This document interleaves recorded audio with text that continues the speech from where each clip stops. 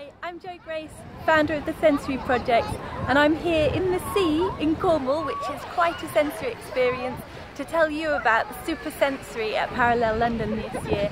It's going to be fabulous. Last year's event was brilliant because we saw our sensory athletes respected as athletes.